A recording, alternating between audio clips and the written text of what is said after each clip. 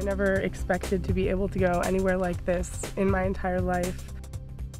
Being out here is just one of those situations that you'll never forget.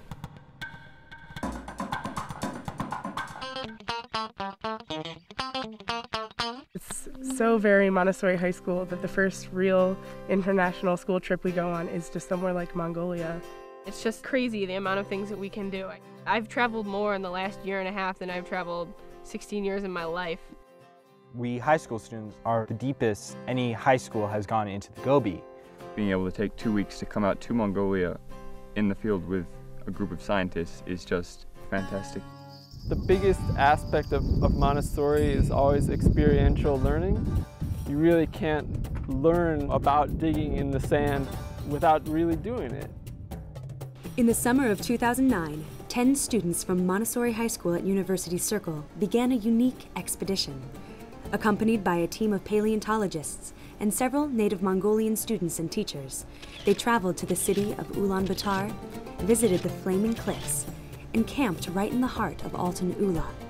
Setting out on a magnificent 2-week journey, they adapted to a different way of life. We're here in the Gobi, and it's kind of windy and kind of sandy. It's really windy and really kind of dry. Did you mention dry? You just have to be ready to step out of your comfort zone. Being alone in the desert, just our group, is both a great thing and slightly worrisome. I think it's exhilarating. I'm really impressed that the students have put up with as much as they have to put up with. You know, it would be nice if we had unlimited water so we could shower every day. The climate has been a big change from Cleveland.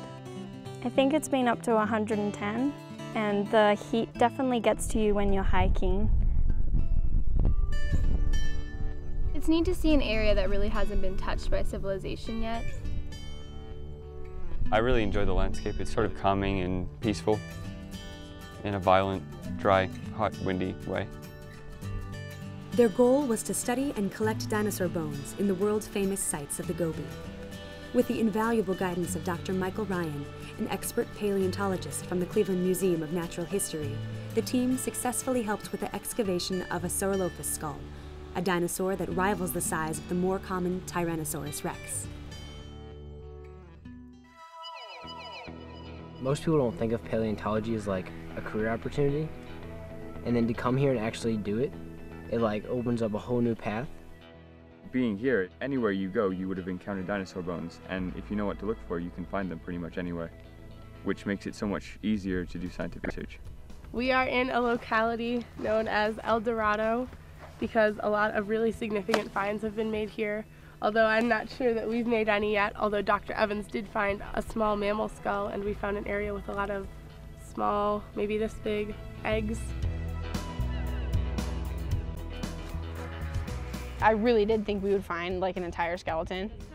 And thinking about it now, like, it's really exciting when we find like 4 or 5 vertebrate bones from a tail, you know what I mean?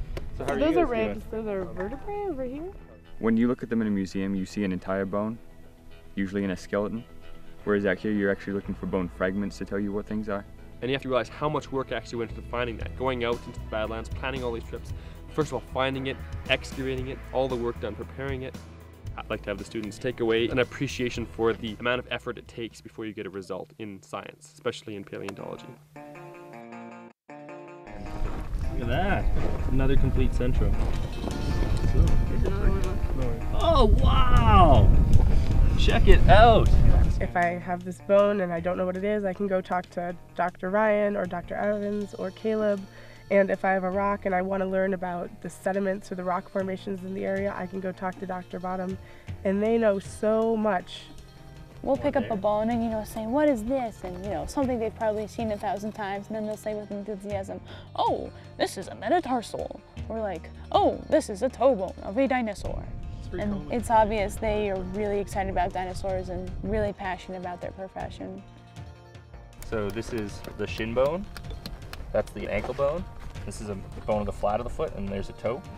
We also have Mongolian scientists So it really shows you how like science breaks barriers that other things don't, where you can not know the same language as someone else, but you can communicate with them through what you're doing.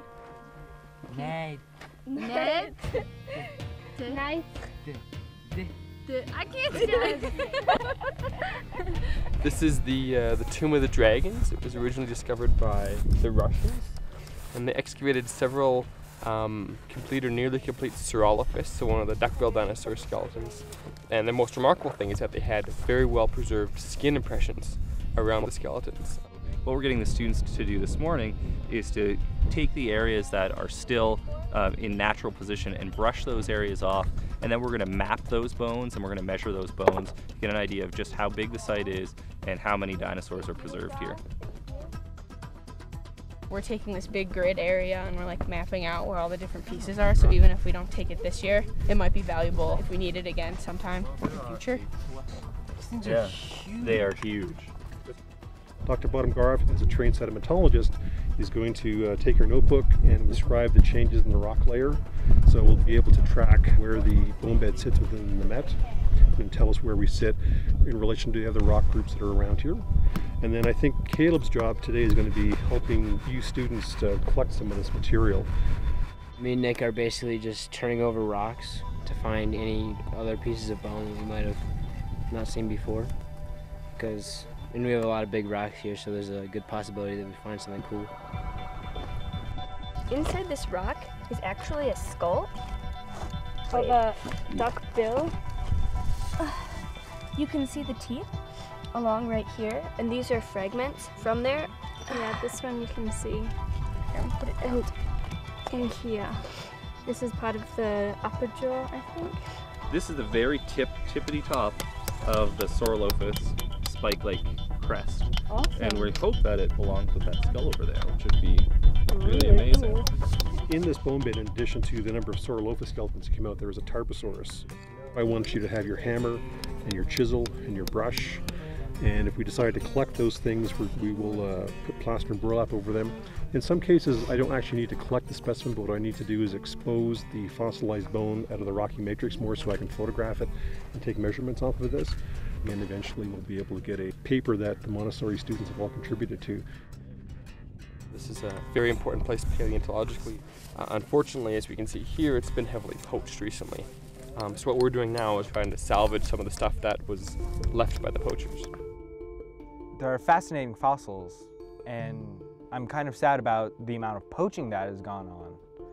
You see a stunning amount of poached quarries. You see these dinosaur bones, which could be really, really important to science, shattered. It's not just a Mongolian problem, it's a global problem. These resources are not renewable. They're not like a tree where you can plant another one and it'll grow in its place. If there was a huge dinosaur bone in my backyard, if I was mean, I would keep it and sell it for millions of dollars. But the scientists would never be able to learn more about that dinosaur, and that could be a huge missing link between a lot of knowledge that is unknown. A lot of these specimens that are being destroyed are unique specimens or one-of-a-kind specimens.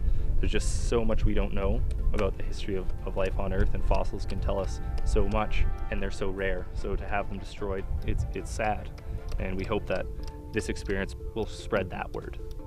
That enthusiasm is kind of transferred to us, and it makes me hope that from our example, a lot of high schools will follow and come here.